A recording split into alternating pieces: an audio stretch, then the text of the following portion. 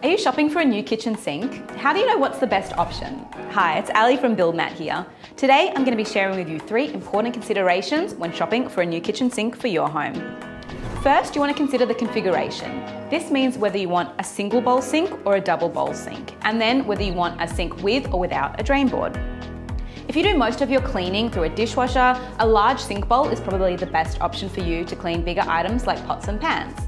If you hand clean, I'd recommend a double bowl to put dirty dishes on one side and clean dishes on the other side. Secondly, you'll want to consider the size and length. Once you've decided which bowl you're going to get, you can start to consider which bowl size you're after, and then make sure it's going to fit the cabinet size you're working with. Your cabinet maker will be able to tell you all this. They will be your best friend throughout this entire process. Lastly, you'll want to consider if you want a top mount or an undermount sink.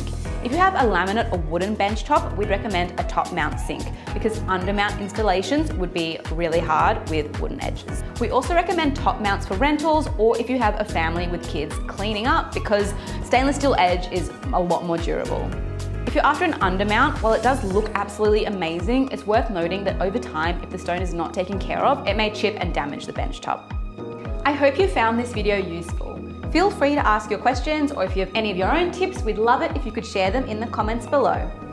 To see our full range of handmade sinks, visit buildmat.com.au.